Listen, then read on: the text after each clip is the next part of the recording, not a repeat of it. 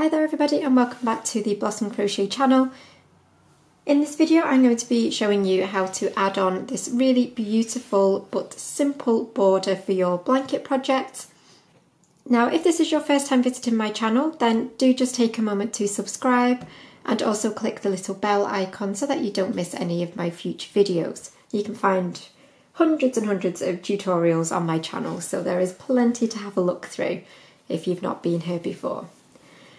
So as I say, it's just a really simple border.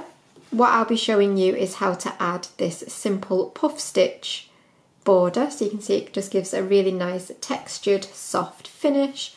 So this is a much larger blanket that I have done. It's just a corner to corner rectangle. And then I've already done a few rounds of moss stitch. So you can see I finished my corner to corner piece here. And then I did a few rounds of moss stitch. Now there is a separate tutorial for how to add a moss stitch border, which I will leave in the description box just in case you wanted to add just like I have done here. But of course you can just add a round of double crochet before you then immediately go straight into this puff stitch. It is completely up to you. So it's a really beautiful finish around the whole of this white blanket. So you can see it keeps the edges nice and square as well. It's a really good one to use. So you will want to use whatever hook you have used for your project up to this point. You don't need to change hook sizes or anything. As I say, you're just going to want a nice border all the way around your project to start off with, either double crochets, treble crochets, just something to make sure that you're even all the way around.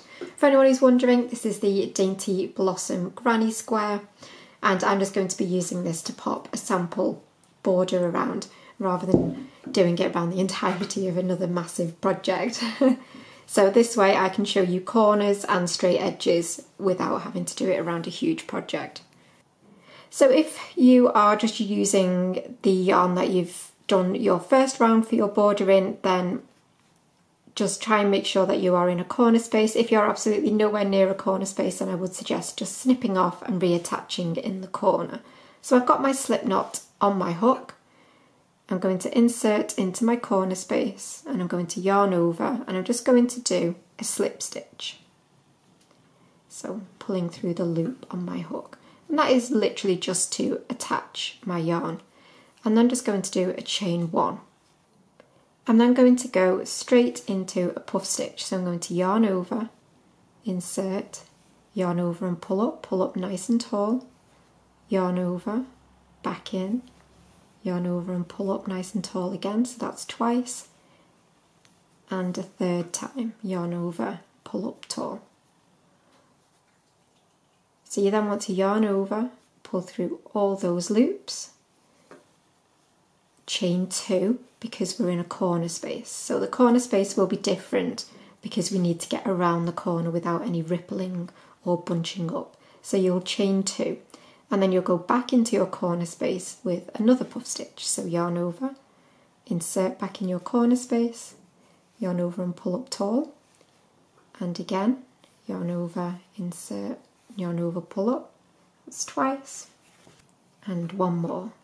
So you'll do it 3 times for each puff stitch, and then yarn over and pull through all those loops. Chain one, so that is our corner completed.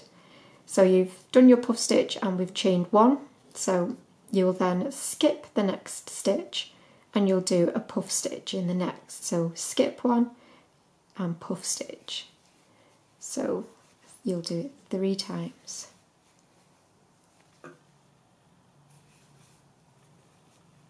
And then yarn over, pull through all the loops, chain one, so you'll only chain one in between the puff stitches on your straight sides, whereas you will chain 2 in between on the corners. Skip 1 stitch again and puff stitch. 1, 2, and 3, pull through all those loops, chain 1, skip 1. Puff stitch. So if you work that all the way along, and then I will just show you one more corner again. Okay, so I've got to my corner space now. I've got one stitch that I can skip. However, if you don't have a stitch that you can skip at the end, just work your puff stitch as normal and then go straight in for your corner space. So in my corner space I will do puff stitch,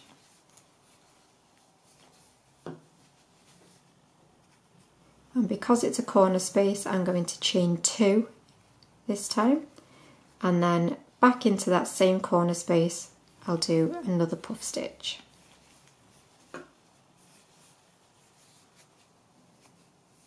Chain 1 this time, and then again skip 1, and we're working back along our straight edge.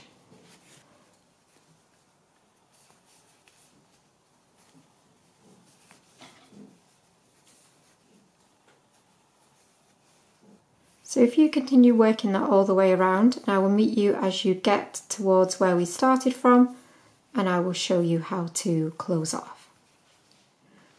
Okay, so once you've gone all the way around, I've just completed my final puff stitch in chain 1.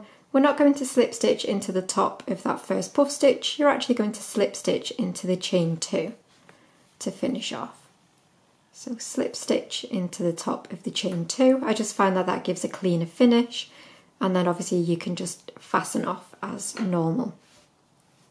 So that is how you should look after adding on your puff stitches. It should lie nice and flat, and it should just give a really nice little bit of texture to the end of whatever project you have used it on. I really do hope that you have enjoyed the tutorial and found it helpful. As I say, remember to subscribe and follow along for all of my future tutorials, and I will see you again really soon. Bye for now.